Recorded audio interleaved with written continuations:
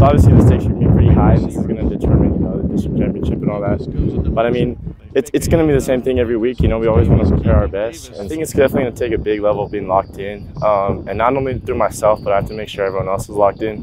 Through practice, making sure everyone's doing the right thing, and then through the game, making sure everyone's positive, making sure everyone's on the same page, chemistry's going, and so that's kind of like the biggest thing I have to focus on for myself and for the rest of the team. Oh, I mean, it was miserable sitting on the sideline, not be able to be out there with my boys, be out there with my family.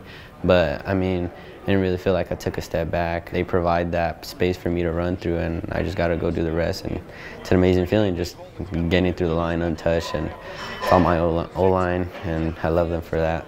The juice is crazy through the roof, and I mean, with the community, that's just everyone's talk right now.